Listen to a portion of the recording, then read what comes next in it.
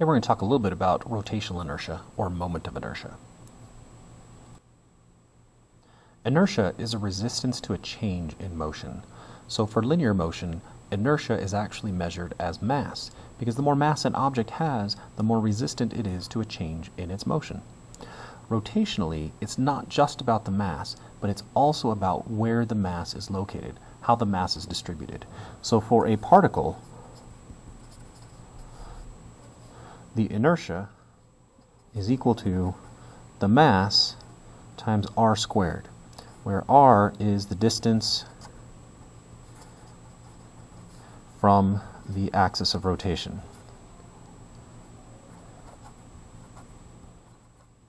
So mr squared. If we have a collection of particles, then the inertia is simply the sum of mr squareds. You simply add the mr squared for each piece in the system, and that will give you the total inertia.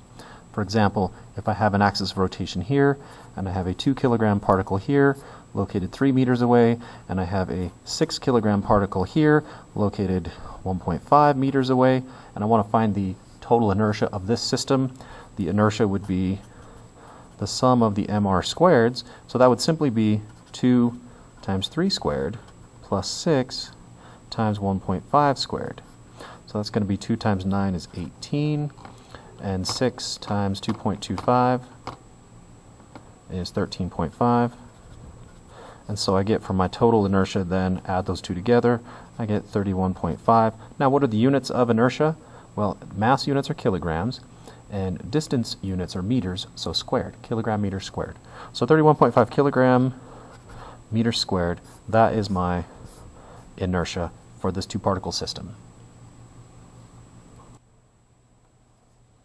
Now, for finding the moment of inertia of a solid rotating object, it's a little bit more challenging. So it's the same idea where you take, say I've got some kind of solid object here, and it's going to rotate on an axis like so. Then it's the same principle. So I take each little piece of the system, and I'm going to take m mass of this piece times the r squared of this piece. I'm going to add them all up. But the way that works with a solid object that it has infinitely many pieces, this becomes an integral. So what I end up with is I equals the integral of r squared dm. Integral r squared dm. So dm is the infinitely small piece of mass. It's the mass of my little particle, and then r squared. So the r, which is the distance from the axis of rotation to the little piece of mass, and so I do r squared dm. So notice that in the case of a ring or a hoop, right, if it's just a little hoop here and like so, then the axis of rotation passing right through the middle, so it's going to basically be spinning on it like this. If all of the mass is the same distance away, then r becomes a constant, and in an integral you can pull a constant out. So then what I have here for the hoop becomes then r squared times the integral of dm. And the integral of dm, when I add up all the little pieces of mass, I get the total mass. So for a hoop, I end up with just r squared times m, or m times r squared. That is the inertia of a hoop. Now there are some other solid shapes for which there's a nice little formula for finding the moment of inertia. And these shapes are a uniform solid cylinder. So if I have a solid cylinder, axis of rotation passing through the center of the cylinder like so, and then out the bottom. And this is a cylinder of mass m and of radius r. Then the inertia of a cylinder is equal to 1/2 mass of the cylinder, radius of the cylinder squared. If I have a uniform solid sphere, my attempt at drawing a sphere, axis of rotation passing through, and so it's basically spinning on an axis that passes through the center there, then the inertia of a sphere, it happens to be 2/5 mr squared, where m is the mass of the sphere and r is the radius of the sphere. So cylinder 1/2 mr squared, sphere 2/5 mr squared. As we learned before, the ring or the hoop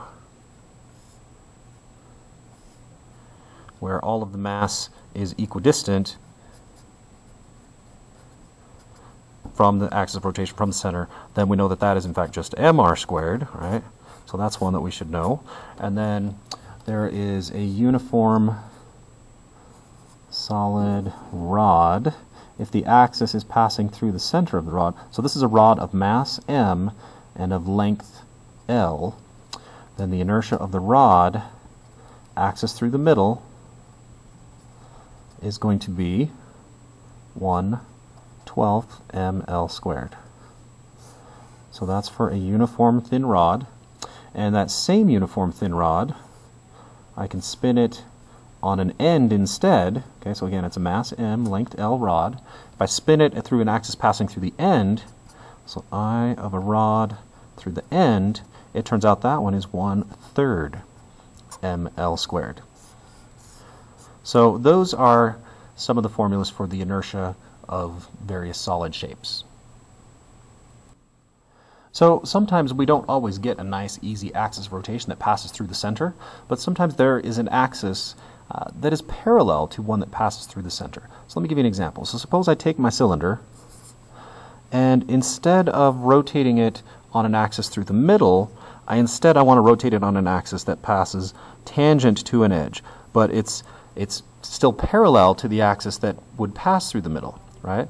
So the axis through the middle, remember, the inertia for the axis through the middle is 1/2 mr squared. So if I want to find the inertia of the axis here that is parallel to an axis which passes through the center of mass, in fact, let's just call that ICM, center of mass. So this axis is parallel to one which does pass through the center of mass, for which I know the inertia. Then there is a theorem called the parallel axis theorem, and it states I parallel is equal to I center of mass plus mh squared. Now in this formula, h is the distance from axis of rotation